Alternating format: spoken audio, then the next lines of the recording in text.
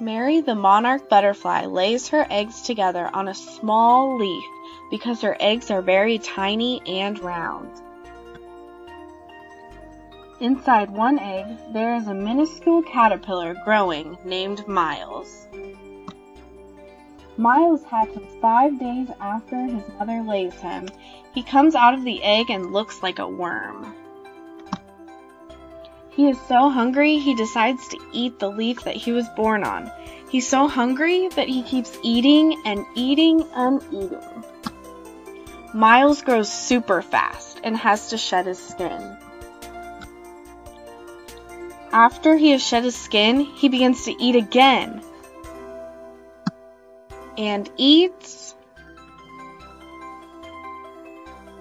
And eats. And eats. This cycle continues until he has molted 4 times. Now, Miles is big and is fully grown as a caterpillar. Miles is done growing, so he makes a chrysalis. His chrysalis is green to blend in with the trees that surround him. He decided to make it the same color to protect himself from animals. Soon, Miles is wrapped up in his chrysalis. Inside the chrysalis, Miles the monarch butterfly is changing. He emerges a butterfly. He is colorful with black stripes on an orange background.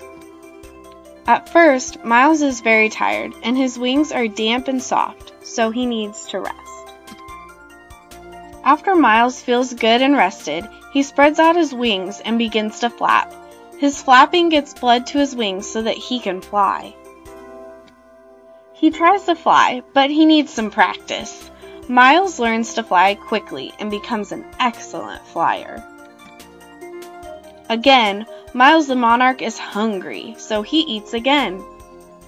But this time he stops eating and flies to find a butterfly just like him.